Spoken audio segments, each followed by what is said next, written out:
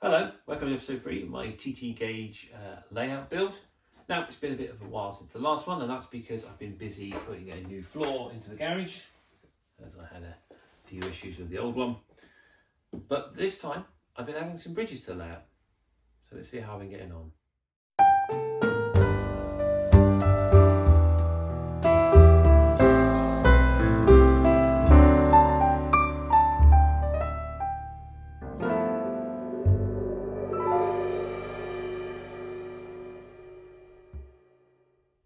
So I was going to scratch build the entire bridge at this end, but I went rooting through my N-gauge parts box and I found these tunnel portals, and I thought they would work quite well for the bridge. So obviously they're N-gauge, so need to check that they'll work with TT. As you can see, these two coaches here fit nicely, although the tracks are a little squeezed together, I've just realised. I'll just pull that one back out straight, so it's actually got some passing area. As you can see, there's plenty of room for stock to pass through. So that will be the main bridge here for the main lines. This siding is going to be cut short a little bit, so it'll probably end about here. I'll have a retaining wall here, so it's sort of the impression that the main lines are here. This bit was depot put in later, and then I'll have a different style bridge here. So this retaining wall, and then an occupation bridge, and it's all occupation bridge for a farm. And then, as I say, over here we'll just have an embankment wrapped round for that scenic area. So that's what I'm going to do for this bridge.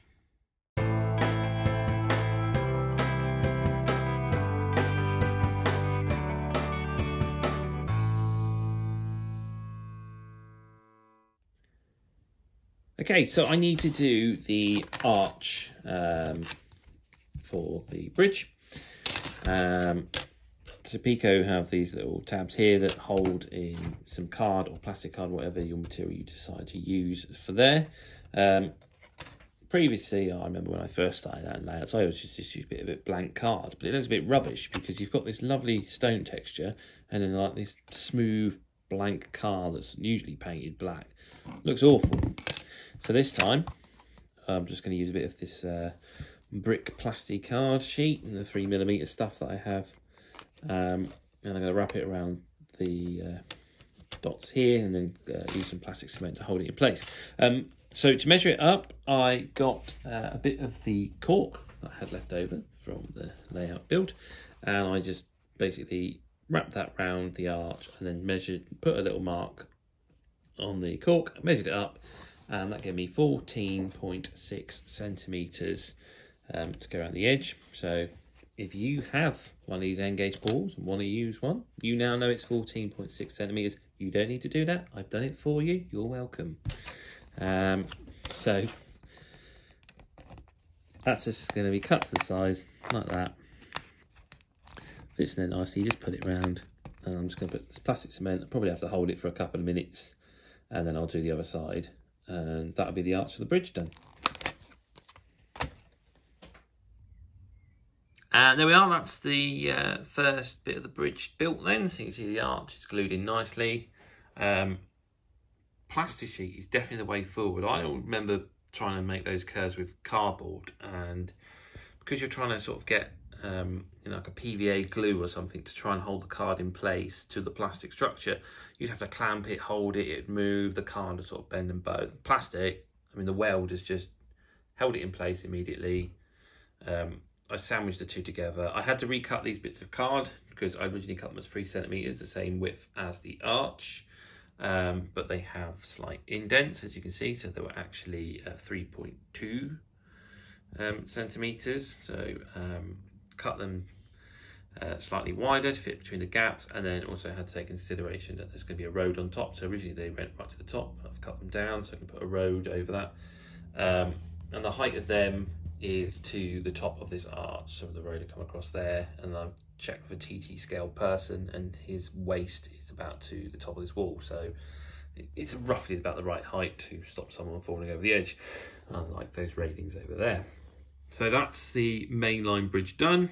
Next we'll be concentrating on the retaining wall and the slightly newer bridge over the point section here going into the depot. Right then, I've marked out the bridge and retaining wall for the other part, and this is just on cardboard for now, and then I'm just going to use the brick embossed plastic card to build up the effects. So sort of brick here, there'll be supports here, a wall here, the main wall there, and more brick there, then a metal plate here, and then a girder here. These two will probably be built with card, and then as I say, the rest of it just be this embossed plastic built in varying levels of height to give it that 3D effect. So I've built up the brick area for the sort of 3D effects. I'll cover that with the embossed sheet, and then I've done a back wall and just drawn around the edge of the stonework, because that needs to be sort of butted up right to the edge, because that's going to be on the back scene.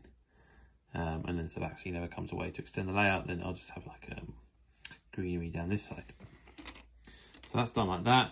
And then I've saved the cutouts here, because they're obviously going to be the right height, and I've just trimmed them down to the right measurement to fit between here and here. This is 2.9 centimeters, and they're just going to be glued on to start building the wall.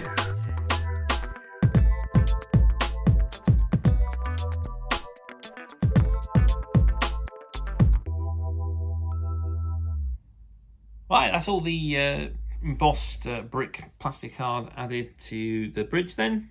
I'm not quite sure what's happened here. I thought I got it all right, but originally there was a bit of card that stuck out here, and that was for this bridge to slot around it. And then on the back, I sort of drew with a pencil, then cut the shape out of the brickwork from the bridge, so that butted up together perfectly. But then when I tried doing that, everything was pulled out of its 45-degree angle, so it wasn't quite right. So I fiddled around with it, I played about, and in the end, I cut the plastic card to the same shape as the cardboard, and so it now just butts up like that. So, but I'll join it all together, and that should be fine. So I just need to now do the girder bridge bit here, and then obviously put a road surface in.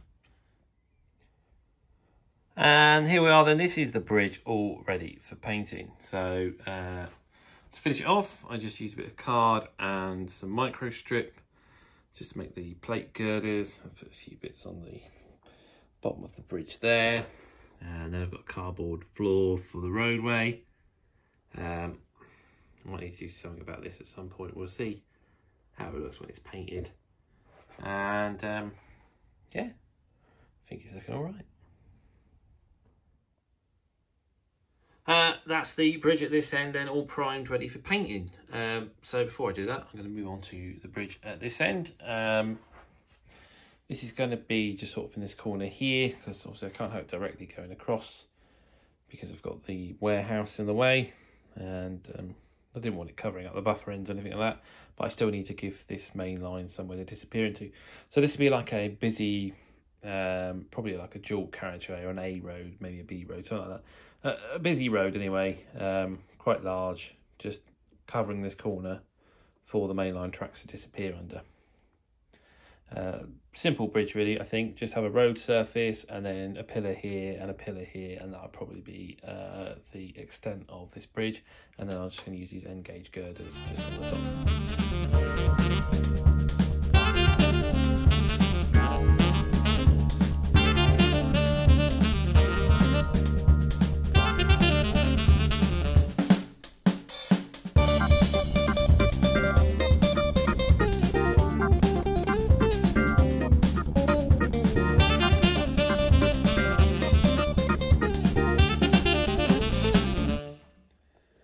Right, there we are. This is the bridge all assembled together for its card parts at least. So now it's just a case of just the embossed brick plastic card over here. Again, we'll have a grey sort of metal girder to represent the strengthening of the bridge there, and then I will put these N gauge Pico girders on top across here, and then do something on the road surface there, and that'll be that bridge done. Right, that's the corner bridge built. Just got a bit of tape there just to hold the girders in place once the glue dries. Just added a little bit of card at the top for some pavement. So that'll be the road surface, and then there's just the embossed card around the sides. Strangely, I measured it up, but when I came to glue the parts, they didn't line up, so there's just got a bit of filler in the corner there. It's not the end of the world, but it looks all right. So that I just need a prime and a paint. Okay, I'm going to paint the bridges, and as you can see, they are now a lot browner in colour, and that's because I've got some Humbrol brown spray, and I've just coated them all as sort of a base coat. And this I found was really helpful because it's what I'd done with the wall that went around the fuel tanks. And what that means is that when I come to use this live colour warm brick, because it's quite a thin paint, you usually have to put lots of coats on, wait for it to dry, and then you try and do the mortar lining. It might wipe the brick away. But with this, I just put it on in, I think, 1 or 2 coats, and it sort of varied in its tones, and it came out really well. It's like brickwork with this as the undercoat. So I'm going to do that with all this brickwork here.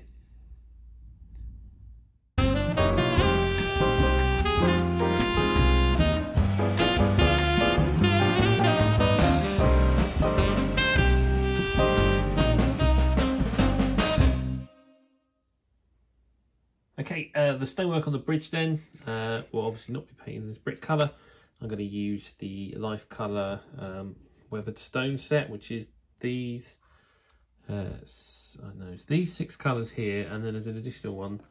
This one came with the Life Colour debris and rubble set and the stone walls. That's a slightly lighter grey, but I'm going to try and concentrate on the reddish brown and sandstone colours for this bridge. Usually I opt for blue and green and a little bit of the light one, but I thought I'd try something a bit different this time.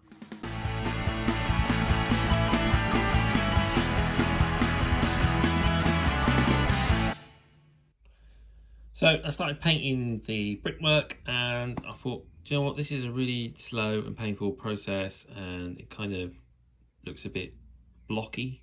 So I'm going to get a sponge, and I'm going to try and just use a dabbing method of various shades of colour and see how that works. And this is the bridge after using the sponge method, which was a lot quicker and a lot easier, and it looks a hell of a lot better. So basically, I used the same colours. I just got some chopped up bits of foam or sponge, and I just dip them in the lid, so there's a little bit of paint on there, and then just dab it on in places, get another colour, mix them up, and then, you know, sometimes just get a cleaner sponge and just dab all around till it all blends in. I think that looks really good. The walls are looking all right. I think they just need a little bit of a mortar wash just to highlight the bricks a bit better. And then it's just a case of painting the girders, and probably need to put a little bit of graffiti around the bottom of the ridge. And that's pretty much ready to go.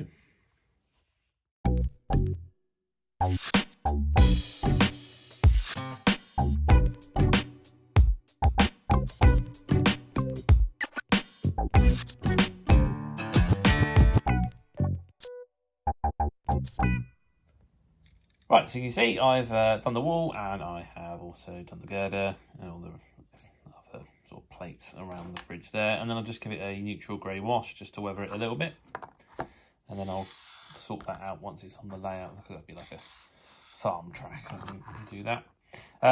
So as I'm doing a modern day, and that's a nice big canvas, and it's on railway property, it's lacking some graffiti, so I'm going to graffiti all this wall up. Just to give it, well, that modern day look.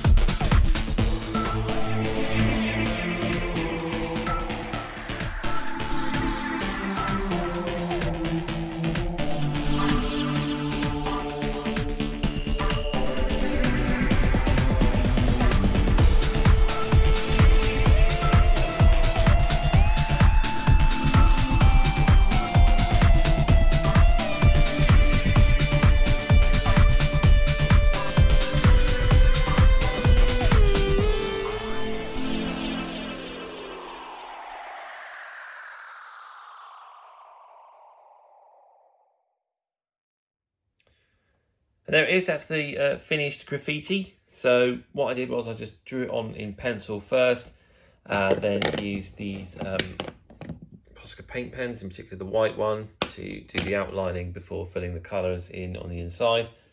And then once I've done that, I've just gone around it and just tagged around the bottom of the bridge where some less talented graffiti artists have also been vandalising. But as you can see, this work is by Matt Varnish.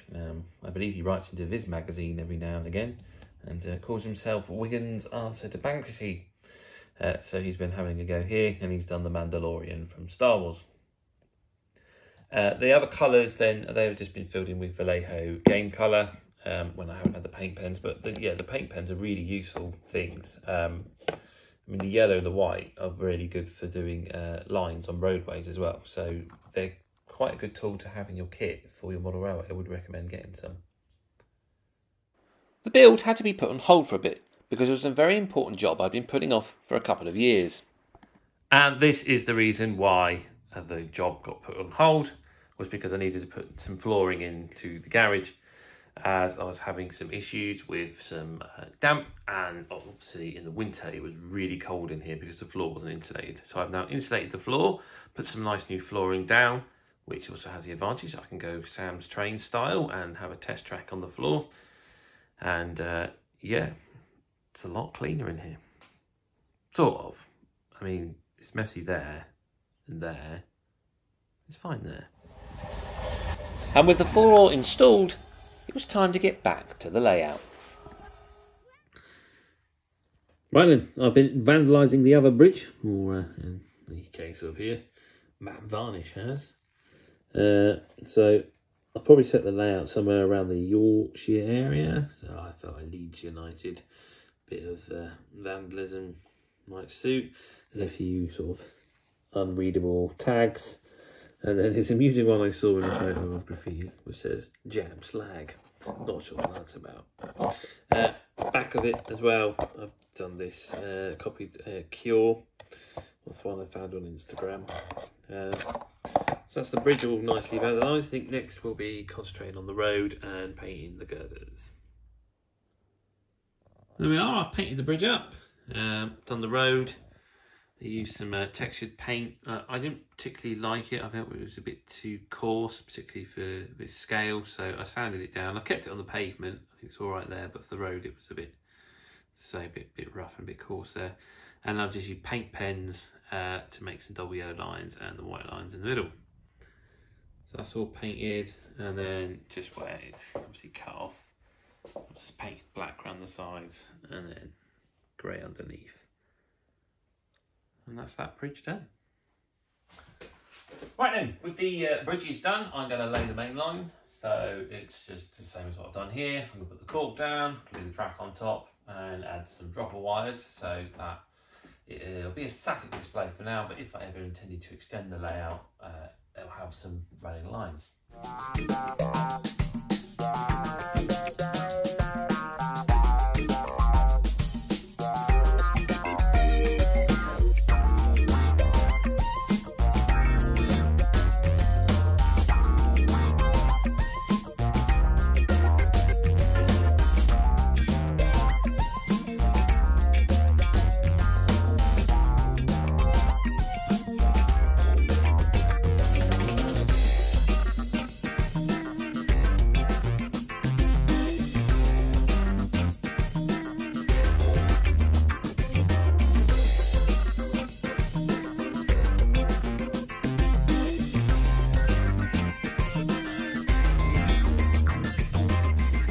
There we are then, that's the two main lines down. I had to readjust the track here because when I tested with the coaches, they could pass through, but it was very, very close to this edge here. So you see I've just stuck a drawing pin in there just while the glue was drying, just to force the track a little bit more inwards, but everything still passes each other fine. So yeah, and as you saw on the clip, yes, SBJ, that is the class 50 I need to send you. I will get around to it, I promise. So, next job, I think, is to work on the signal box, which is going to go here. And then I think that's pretty much all the scenic buildings, and I can just start working on scenery. Well, that's all for this episode. I hope again that you found it useful, informative, and if you liked it, then please click the thumbs up. If you want to see more, click subscribe. It helps my channel grow, it helps you find other videos, because when you click the like button, it will recommend other videos that other people like, that also like this video. So everyone's a winner that way. So hopefully I'll see you again next time, and thanks for watching.